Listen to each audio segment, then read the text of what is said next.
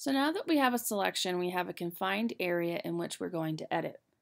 However, we are concerned if I turn the apple layers back on, we're not concerned with editing the apples inside our selection. We're actually concerned with editing the apples on the outside of the selection.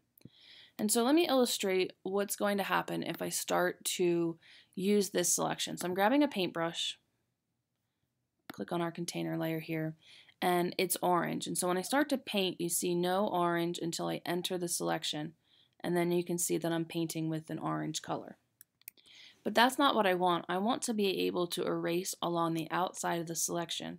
And so what I need to do is I need to switch my selection. I don't want to have the inside of the container selected. I want the outside. And you can switch the selection by choosing Select and then Inverse. Now it's actually really easy to clean up the edges of your shape. We can turn all the layers back on of our apples. I want to make sure that I'm on the layer of the apple that I want to edit. And so if I turn the eyeball off on this apple here, I can see that that's apple 1, copy 2. Now I have the outside selected, so if I start painting, I'll paint with orange.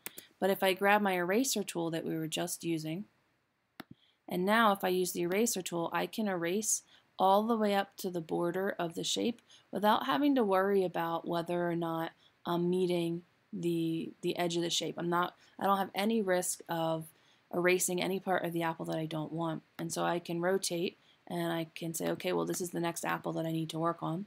Select that layer, and then now you can erase the edge of the apple.